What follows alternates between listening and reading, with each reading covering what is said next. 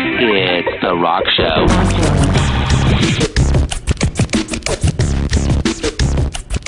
I got something else for you. All right, Jesse brought his own. Then I'm just going to let you launch into it. All right.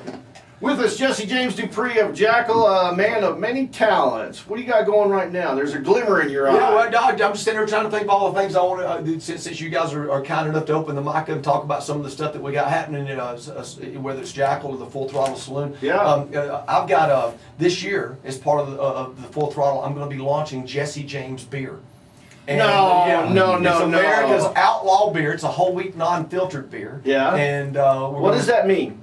Whole wheat non-filtered beer. Yeah. What does that compare to? It's a wheat beer. Some wheat beers are real good. Like a Blue Moon, or Those are real good with a little lemon in them. Yeah. Some A little people, extra alcohol too. Yeah, some people do. But it's a whole wheat non-filtered beer. We brew it in St. Joe, Missouri, which is where the original Jesse James was from. Yeah. And we're going to be launching it up at the Full Throttle Saloon this year, and very excited about that. You gonna send a case our way? Yeah. See, come on. You said you'd be there. So That's right. We gotta go upstairs. Is it just for Full Throttle, or is it going to branch out from there if it's successful? I would love to see it, kick Budweiser's ass.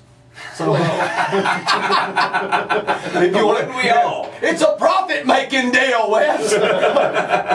I get it. A profit-making deal. No, it's a cool thing. We're going to be launching it this year, and it was setting a bar up there to let everybody come sample it and check it out. Very cool. Love it.